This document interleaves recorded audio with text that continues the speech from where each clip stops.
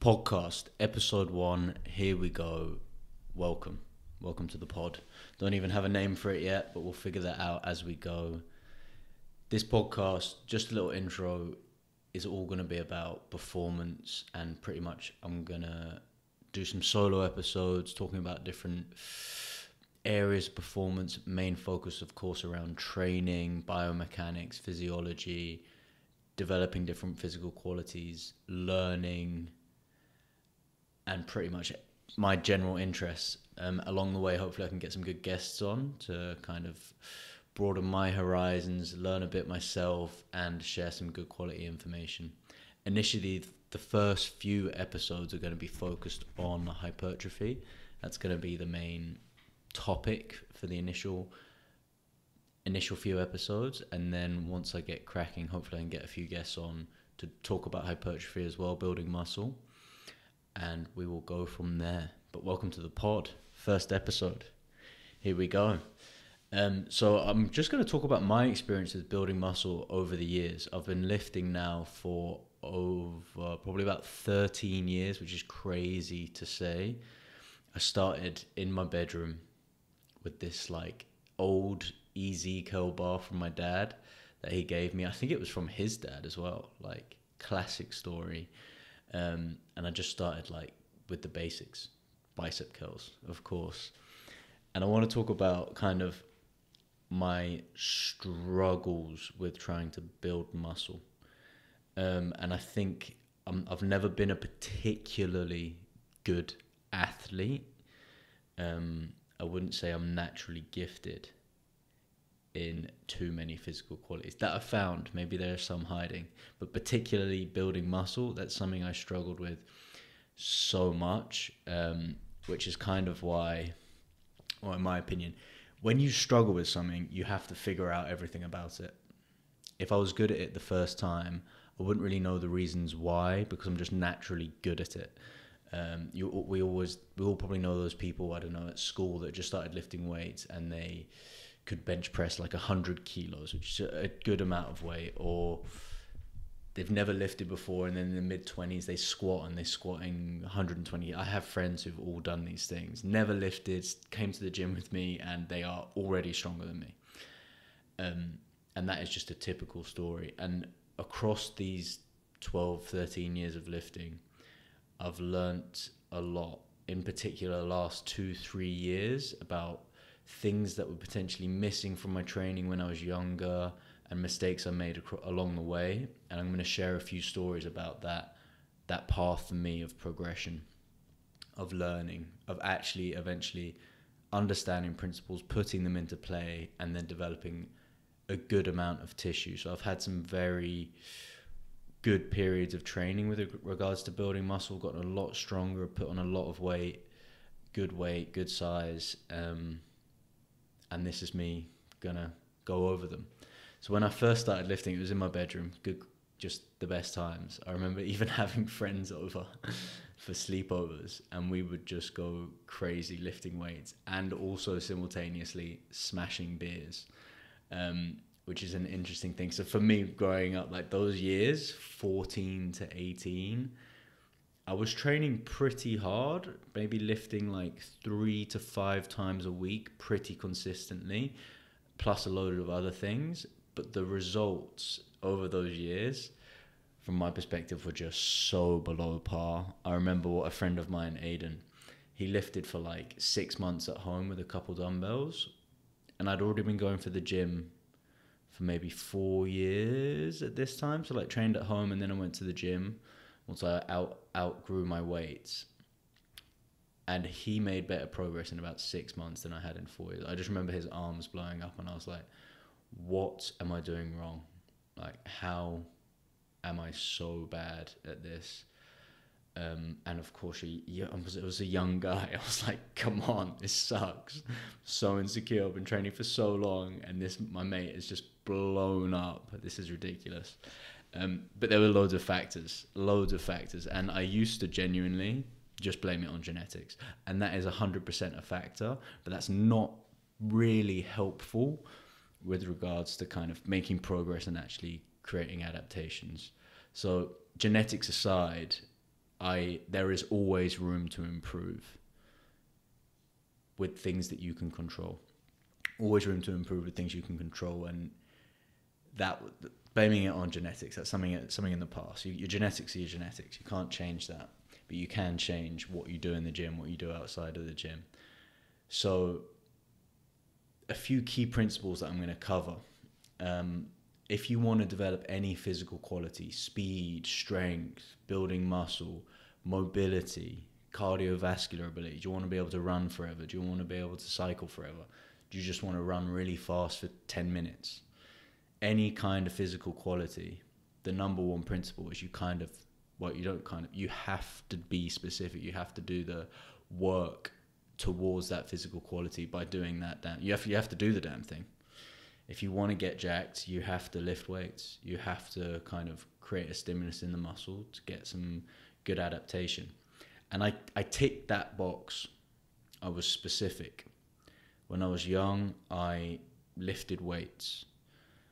But the nuances and how I lifted weights and the other things outside of that, that's really where the limitations came about.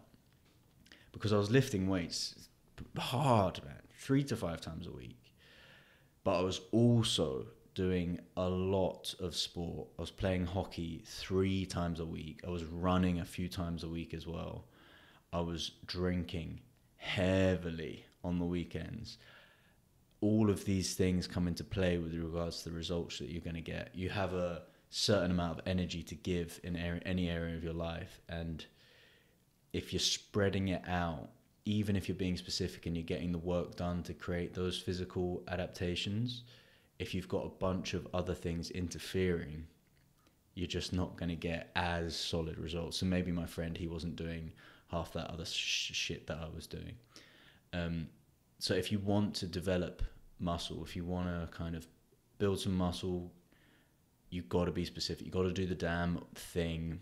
And honestly, you can't do too much else if you want spectacular results. If you want results that like people would notice in the short term, you have to be pretty dialed in with regards to predominantly spending a lot of your energy just lifting weights with regards to physical activity. You probably can't drink. Of course, this is genetic depending, and you have some like psychos out there who will get results no matter what. But what I'm talking about is like some kind of exceptional change in the way you are, the way you look, your strength and things like that over a short period. You can chip away forever. And I did this for maybe 9 or 10 of these 12 to 13 years, just chipping away, doing a little bit of hypertrophy work in the gym, which I'll dive into a little bit deeper later, what that kind of entails. And doing that, you do slowly build muscle. But what I'm really discussing here is the precise principles to create fast adaptations in a shorter period of time by dialing everything in. So what that would look like is you're training in the gym 2 to 6 times a week, and the rest of your life almost resolves around that. Your sleep is dialed in, your nutrition is dialed in, the training itself is dialed in. You don't have too much stress going on or these other interfering factors. That's really how you get these immense changes. And it doesn't take that long. You need like 3 to 6 months if you've never done a period of training like this before to get absolutely exceptional results. And I'm going to talk about what you need to do to get that. So being specific, you got to do the damn work with less interference if you want better results. It's a spectrum, right? The more energy you put towards building muscle and the less energy you put towards other things, the greater your results will be. That's pretty logical, pretty obvious, but obviously my dumb ass 10 years ago couldn't figure that out. I was like, why am I not making gains when I'm smashing like 10 to 20 beers on the weekend and doing so much sport to a pretty high level? I just like, just logical fallacies. I didn't know why I wasn't making as good gains as some of my friends, but that was one of the main reasons. Another main reason, and this is when I implemented this strategy, everything in my training changed. So if you've trained with me, if you've seen my training right now, there's one thing I kind of pride myself on in an individual set. It's bringing the relative intensity, overloading the system. Now, back in the days, I always thought I was training hard. Like, sets were hard. If you see my facial expressions, I was grafting. There's old YouTube videos of me really pushing it. But the reality was, the intensity wasn't quite there. The overload on my body, on my current muscular system, wasn't sufficient to cause big adaptations. And once I started measuring this, giving it a bit of objectivity with regards to how to measure intensity, rather than just absolute weight on the bar or percentage of your 1 rep max on the bar. For me, with regards to hypertrophy, the most convenient and effective way to measure your intensity and your progress is repetitions from failure. How many reps do you have in reserve once you've finished a set? Failure being you can no longer do a single rep even if someone held a gun to your head. That's failure. Where you try and do a rep and you like are shaking and you got blood vessels popping in your eyes. That's failure. That's the point that you want to focus on with regards to measuring your intensity. You got to get close to that place. You got to get close to that dark place within sets. You have to bring the intensity, because something I didn't understand, like I would do hard sets and they were hard, but they just weren't hard enough. Like everyone's trained and they're like, oh, this is hard. That was a good hard set. But the reality is there is always more to give. There is always so much more to give. So once I had this perspective of, all right, I'm going to measure my sets with regards to this proximity to failure and getting the last 5 reps away from failure, those are your most effective reps. And this is exceptionally hard to measure. There's been countless studies on advanced lifters, people who've been lifting for 5 to 10 years, and newbies, and they estimate like what their 10 rep max is. And they've been like 5 to 10 reps off consistently in the studies, which is just like a prime example of how hard it is to be objective and be true to yourself and actually be accurate with your predictions in the gym. This is why it's so important to go to failure once in a while, to really push and test yourself, to see where you're at and to have that marker that you can base the rest of your training off. So once I started implementing this, my gains kind of transformed. It's this and a few other things that really made the difference. But bringing the intensity, getting that overload in the system is the huge thing. Because when I was growing up, like I used to watch a bunch of YouTube videos on training, and Hodge twins, if you know them, they're legends, YouTube guys. Twin Muscle Workout, I think was their YouTube name. And they were going through this phase of, oh, you don't need to train to failure to get good results. And that is 100% true. But my dumbass interpreted that as, I don't need to go to failure. And then when you never go to failure, you never really understand what you're capable of. And then your kind of point in which you base the remainder of your training off is going to be slightly off. So for me, it's very important to go to failure when you want to develop muscle, so you have that standard to base the rest of your training. Just the experience of a really hard set is foundationally important for the rest of your training. I'm just going to grab a sip of coffee. Got a good coffee here. And we'll keep diving into this a little bit further. Oh, banger. Absolute banger.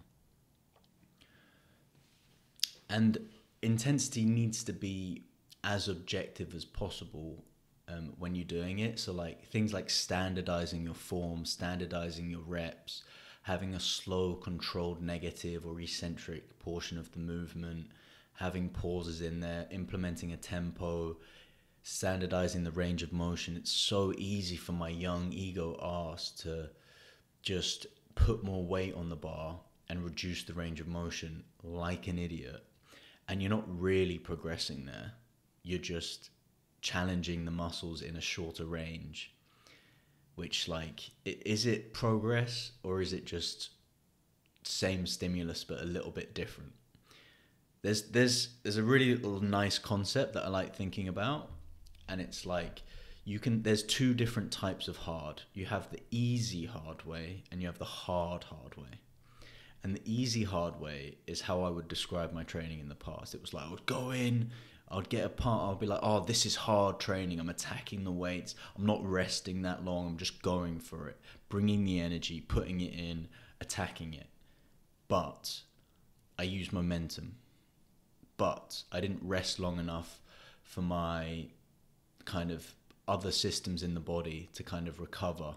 So my muscular system was the limiting factor. My cardiovascular system might have been the limiting factor. My neurology might have been the limiting factor. You've got to rest properly.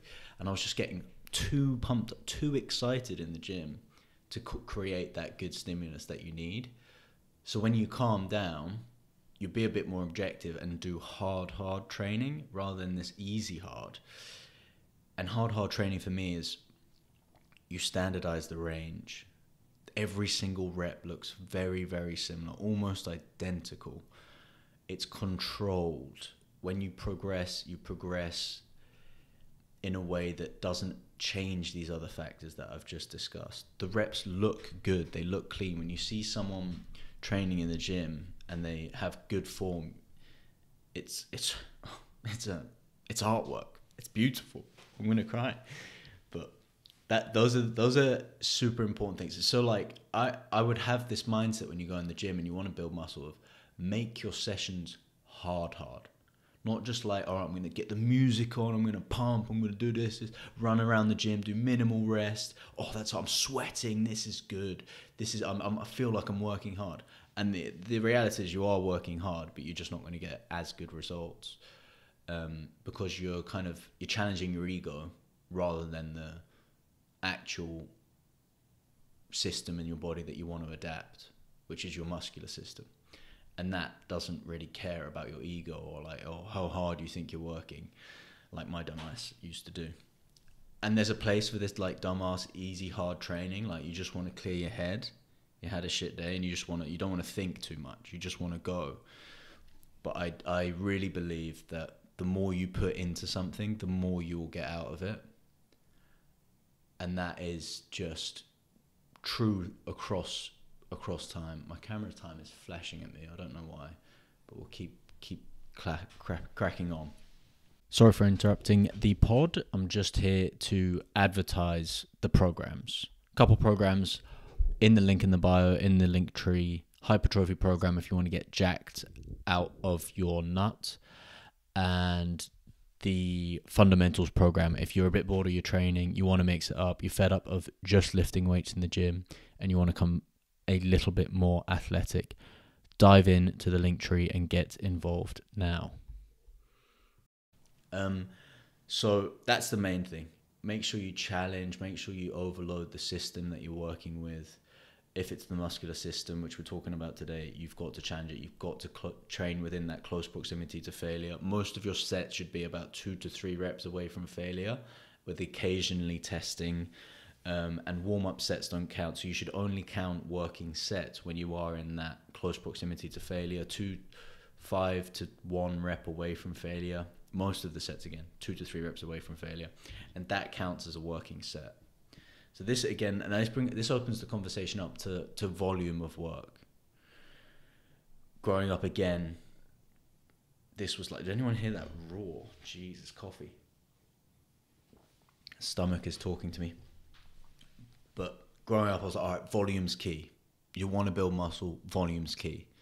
But again, the thing missing in my dumbass was like, volume of what? Marathon runners, triathletes, do more volume than anyone. They're training like 40 plus hours a week, training, which is crazy. And they aren't exactly Ronnie Coleman. They're not exactly the biggest people in the gym. They're not even in the gym. They're outside on the bikes. And more important than volume, it's volume of what, which takes us back to this first principle that we discussed, or second principle that we discussed, of intensity, of overload, of training in a close proximity to failure. So the easiest and most functional way for me to measure volume is these number of difficult sets, these number of sets that have a close proximity to failure, where you're really challenging the system that you're trying to adapt. That is how you manage it. So one of these sets where you're getting like 2 to 3 reps away from failure, really driving hard, the velocity of the movement is reduced, that counts as a working set. That's how we're going to measure our volume for the sakes of this conversation. And I think it's the most functional way to do it. So you can measure your sets in terms of, measure your volume, with regards to number of sets per week, rather than like reps times weights times sets, which for me is just like, who's pulling out the calculator and doing that? Maybe 0.01% of people in the gym. And even then, is it still the best way to measure your sets? Probably not. It's so much more functional to just think like, all right, I'm going to aim to do 3 hard sets on my chest today. Let's go get those work, rather than I'm going to do 1,000 kilos of work in my chest, or 1,000 volume units, arbitrary volume units, but you're not considering the overload or intensity when you're measuring that volume. So you're kind of it's just arbitrary. You're measuring without a point to measure it off. And that's where this intensity principle comes into play. You're giving yourself a standard to measure that volume across, which I just think, like, I didn't get that. Like, it took me so long. Unless I'm a shit athlete, like, it takes me ages to figure things out. But then I get the nuances. And you probably listening to this, you're like, yeah, Jacob, why did it take you so long to figure that out? I knew that directly. Awesome. I'm just saying this. I'm preaching to the people because it took me ages to figure out. But someone else is probably struggling with it as well. So if you get this directly and you have this kind of intuition when you just train that you got to be close to failure, you got to train really, really hard. Awesome for you. Great. But this is more the reasonings why behind that, and a good way to kind of functionally manage and test your training over time. Going back to this intensity, there's one thing I want to dive a little bit deeper on, is why you need to go close to failure. Did you hear that? My stomach is speaking. You might not even heard that, but I'm like a lion roaring. My guts are going crazy over this coffee. They love it. But why do you need to go close to failure? Like, that's the question. Why? Why is that important? Who actually cares? Well, your muscle system cares. Your musculoskeletal system cares. That's what's dictating this need for failure, and in order to create adaptation. So why do we need to go to failure? So the leading driver, the hypothesized leading driver of hypertrophy is mechanical tension, which is, you can just think about the force created within your muscle, within the actual muscle tissue, the tension created within that muscle. And you want that to be sufficient to cause an adaptation, to send the signal to your central nervous system, to other systems in your body that like, oh, this muscle's working very, very hard. Can we please give it some more stuff to make it manage this load better in the future? So you need to challenge that system. You need to challenge each individual muscle by creating this intensity within your individual sets, which will lead to mechanical tension. So what are we looking for? How can we guarantee that we're creating enough? Guarantee, I'm talking in likelihood. So how can we increase the likelihood of creating that stimulus, creating that adaptation? And what we're looking for is a reduction in the velocity of the movement. So when you start a set and you're moving with intent, you're controlling the eccentric, you're controlling the way down, potentially a pause in there, you're concentric, the way up from a squat, the way up from a bench press, the way up from a deadlift, picking it up to the hips, from the floor to the hips. All of these parts of your movement, when you start, the velocity, the movement of the bar, the speed of the bar will be higher than later in the set. As you progress through a set, your velocity should decrease.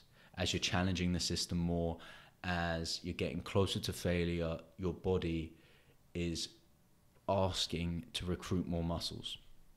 As those initial fibers get fatigued, as the weights get relatively heavier because of this fatigue, you need a greater amount of muscle tissue to move the weights. And that's what you're looking for. You're looking for maximum recruitment within those tissues. You can think about a power lifter versus a triple jumper.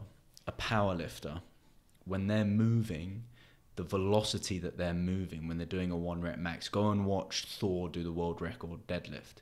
It's an extremely slow lift. Why is it extremely slow? The velocity is low because the force is so high. So you have a force velocity curve in physics. As the force increases, the velocity reduces. So in order for you to recruit and produce maximum forces within your tissues, the velocity needs to be reduced. So from that first rep towards failure, the velocity should be reduced over time. And that gives us an indication that we are causing a significant enough stimulus to adapt the system.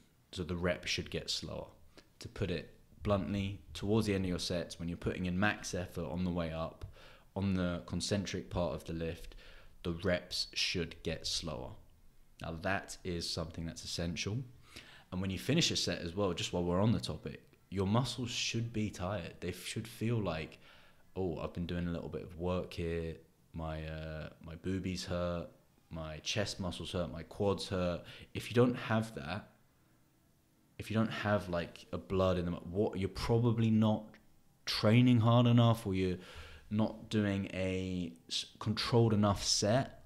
You should feel almost, particularly towards the end of your workout, but honestly, if you're training properly, the first few sets should be hard. Like, your muscles should be tired instantly. You should have a pump. Like Arnold talks about the pump, yeah.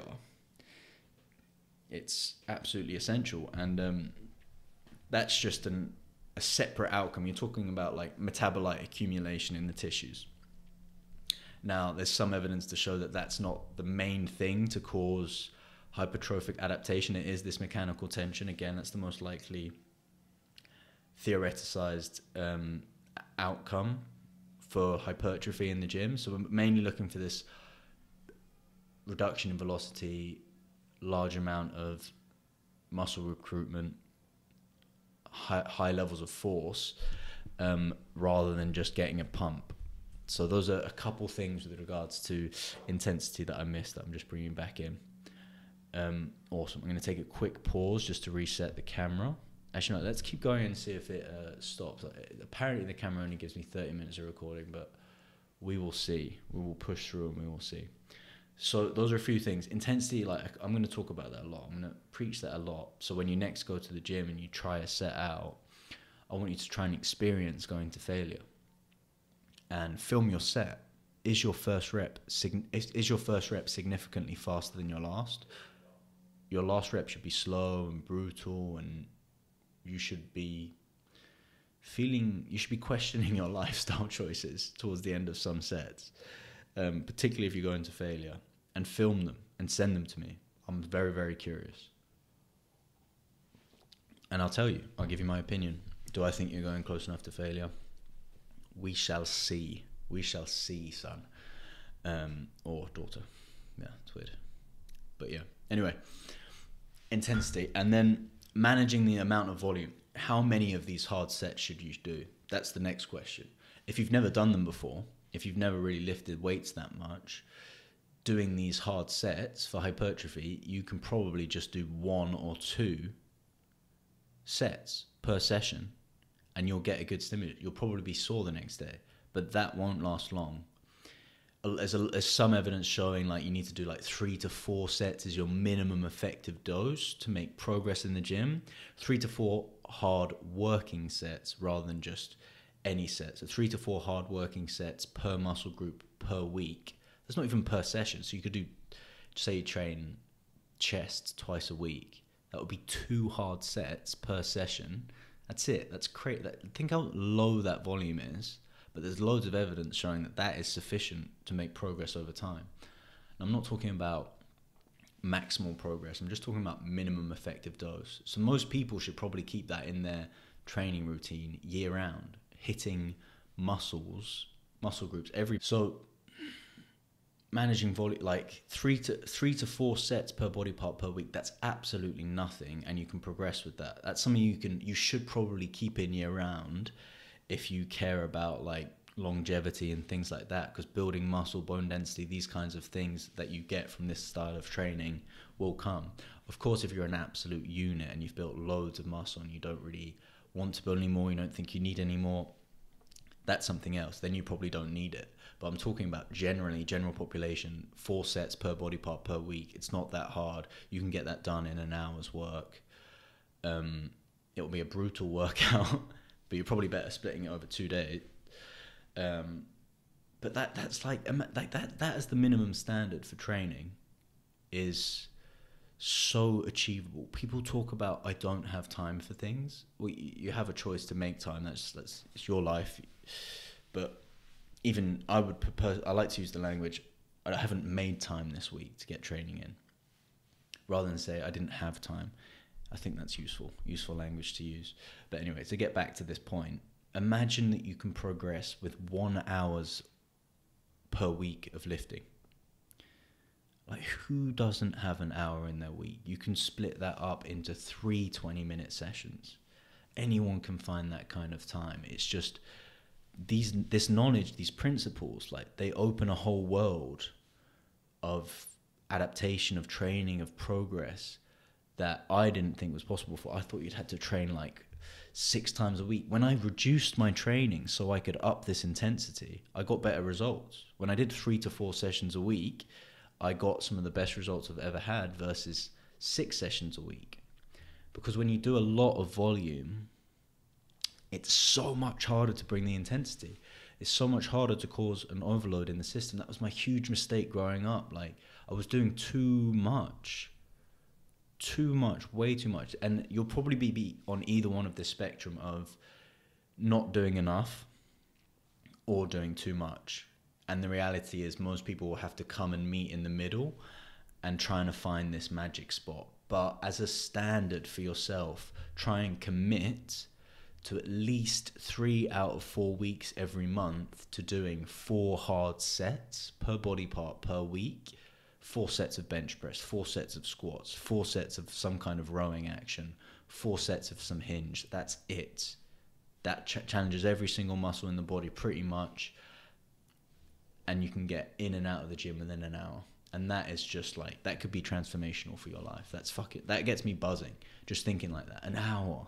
And I've seen it with clients. 1 hour, they've been making huge progress. 1 hour a week, I've seen females get a pull-up that they've never been able to get a pull-up before. I've seen men develop a lot of strength, just 1 hour a week, applying these principles. That's just brilliant to me, but you have to bring the intensity. And that, now we're just talking about the minimum effective dose, but what about extending that? What about our heroes that are shooting for the maximum? I want to max out my training. I've got a bit of free time now. I just stopped a sport. I just want to get back in the gym. I've got 3 to 6 days that I can commit to the gym. What should I do to max out my gains, to squeeze every single drop out of the lemon of gains? And what you're looking for is your maximum recoverable volume. So when you first get in the gym, you're looking at about 4 sets per body part per week as a minimum. But that can go up to 20 to 30 working sets per week, which, just to clarify, is absolutely horrendous. If you're doing 20 to 30 sets per body part per week, with all of those sets within close proximity to failure, 2-3 reps away from failure, you should be historically fatigued. You should be like, ow, my body is in bits. My sleep, you will sleep like 8 to 10 hours like it's nothing. You will be starving. when you're up at this like higher end of training volume, and it's a nice experience to go through. And that's when you'll see amazing results, when you're up at that higher end of the volume. I wouldn't recommend that year round. It's very hard to maintain. Of course, if it's your life and it's your only hobby, for example, you could keep cracking.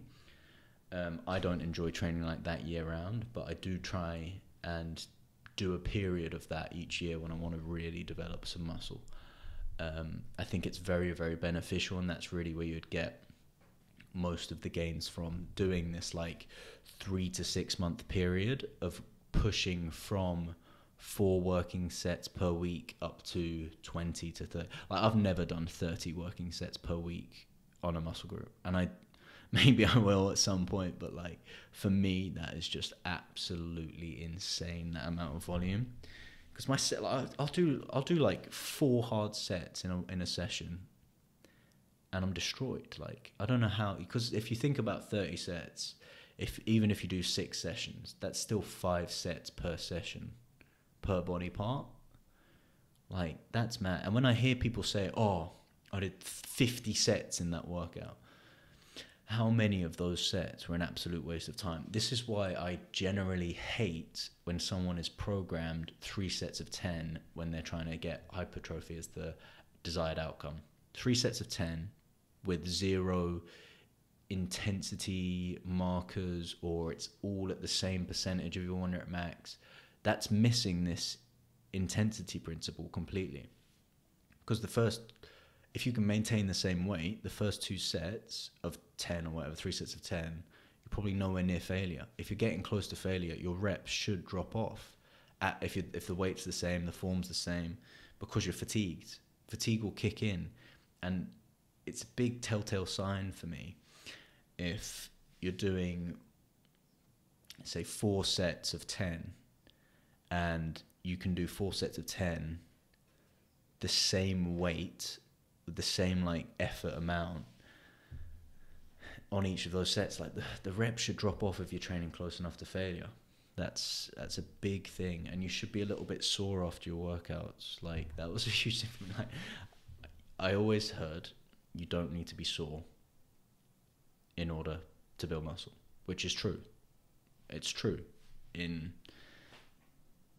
the theory. It's true. You don't need to be sore, but it's extremely useful to have the experience of being sore, because without that experience of being sore, you never really know if you're training hard enough. You never really know if you're even targeting the tissues. Like, I think everyone should try and be sore at least 1 or 2 weeks out of the month, and if this is your only focus, 3 weeks out of the month you should be sore when you're not trying to bring your fatigue back down. It's just you're increasing the likelihood of causing a stimulus if you're doing that, rather than if you're never sore, are you really training hard enough? That's a huge question on my mind, because I was never really that sore when I was training back in the days.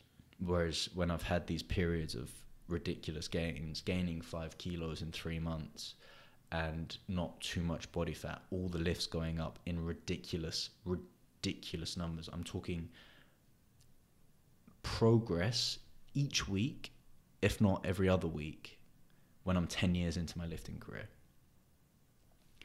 That's the kind of progress you should expect if you're dialing in these principles. Like, it's the best way to get stronger.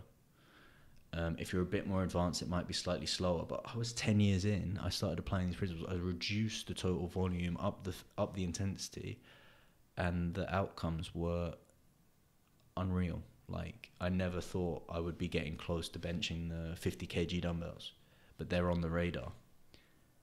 Like, the adaptations were huge, 10, 20, 30% in increases in weights that I was using. That's ridiculous, just by applying these principles. Intensity is the main one, managing your volume, making sure you're not doing too much, simply because, like, there's a relationship between the volume and fatigue that you're going to do. A relationship between the stimulus that you're bringing into your muscles and the fatigue that's going to happen to your, like, central nervous system, generally to your body, and locally to the tissues. So you really need to be aware of this, and that's when you're kind of choosing exercises that don't leave your joints destroyed the next day. Choosing exercises that leave your muscles sore, that create a lot of stimulus, but you're not leaving the gym with like these other tissues that you're not targeting being beaten up. For example, back squats. Are back squats the best thing for hypertrophy? For most people, probably not. You're better off being in a machine with more stability. So exercise selection is a huge topic, and something that you can consider when you are going through this process of developing muscle tissue. So we've covered a lot so far. So we talked about the intensity, talked about managing the volume a little bit, even talked a little bit about exercise selection and the theory behind some of these things. I'm going to leave it there today, just that first episode, and let me know what you think. Drop me messages. Couple of the hypertrophy principles talked about, the three most important ones: be specific, intensity, and volume. I hope you enjoyed the chat, and yeah, I hope you have a great day.